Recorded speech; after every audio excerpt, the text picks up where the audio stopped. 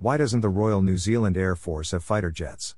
New Zealanders, our Kiwi cousins, have been in discussion with the US for a decade to purchase 28 second-hand F-16 fighting Falcons, but the proposed acquisition has never materialized. The question we have to raise is why New Zealand doesn't purchase fighter jets or create at least a self-defense capable air force if a Cold War in the Indo-Pacific heats up and China creates a naval blockade in the Pacific. Thank you, and welcome to this channel. If you're new to this channel, please subscribe and click the bell icon to receive a notification when new content is released. According to the New Zealand government's plan, F-16s will support ground and maritime forces. The F-16s will have air policing, air-to-air, air-to-ground and anti-shipping combat capability. The lease agreement with the US and support package will create an air combat force with an avionics and technical configuration of the same standard as the European F-16s.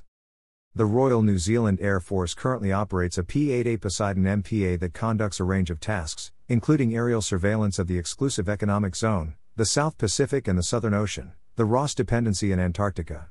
The P-8A Poseidon can surveil maritime zones but doesn't carry strike packages like the F-16 Fighting Falcon. P-8A Poseidon and F-16 Fighting Falcons serve two different purposes. Budget cuts. In military terms, New Zealand has adopted a policy of enormous budget cuts over the past 20 years. New Zealand's military will receive about $3.3 billion under the country's 2023 to 2024 defense budget, which was unveiled on May 18, 2023, and that doesn't cover the inflation of 2022, which was just over 7%, according to Statistics New Zealand. New Zealand's army has the largest share of funding among the armed services, leaving the Royal New Zealand Air Force and Royal New Zealand Navy little to procure for the future. Why doesn't New Zealand take the military seriously? New Zealand has a long history of maintaining no defense strategy, creating a domestic environment of policy vacuum. Every time New Zealand has reduced its military budget, it has become a less effective and reliable military partner, and the slack, along with the risks and potential sacrifices, has inevitably had to be picked up by Australians and, ultimately, in turn, by the Americans and the British forces. So, while lovely New Zealand has become the internet's darling, acclaimed by the world for its peaceful and well-meaning demeanor, New Zealand taxpayers in recent decades have been able to duck both the expense of maintaining an effective fighting force and their incumbent responsibilities to their allies. They can only do so because Australian taxpayers and military personnel have been picking up the slack. Will Australia help New Zealand in an Indo-Pacific war? Australia and New Zealand are the most mutually trusted allies and part of the Five Eyes, an Anglosphere intelligence alliance for signal intelligence.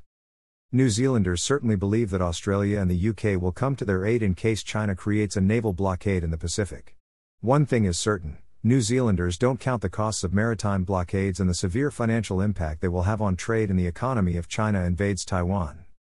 Under the current circumstances of the Royal Australian Navy and Hunter-class frigate saga, I firmly believe that in an Indo-Pacific war, Australia will prioritise its situation to overcome the naval blockade and continuation of maritime shipping from Australia. Thanks for watching. Thanks for visiting this YouTube channel. Visit globaldefensecorp.com. Follow us on Twitter, Facebook, Instagram, LinkedIn, YouTube, and TikTok.